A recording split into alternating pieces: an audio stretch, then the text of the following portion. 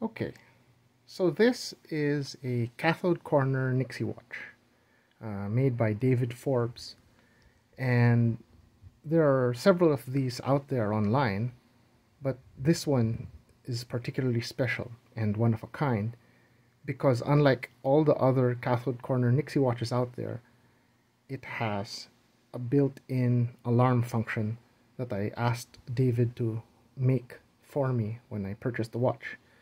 To set it, all we have to do is unscrew the cover like so, and then usually according to the instructions, when you press the advanced button, it'll just show the tilt angle or something like that. It's just for display purposes only, but I requested David to make it such that when you press advance, it blinks the current time, hours rather, and then if you like that for your alarm, you press set, and then the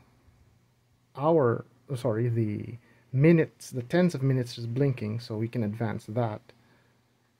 4, 5, 6, and then let's keep it at 2, okay, and then the minute will be blinking, so let's set that at 3, and then one more press of the set button, and that's it.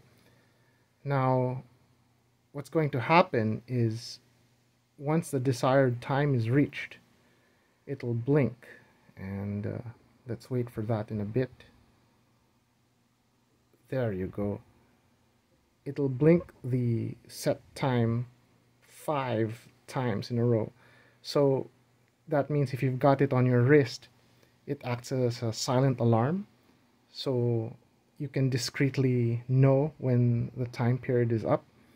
And that's about it. A nifty custom watch by Cathode Corner's David Forbes.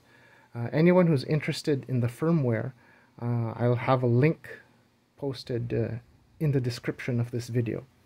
Of course, all credits go to him for his custom work, and thank you very much.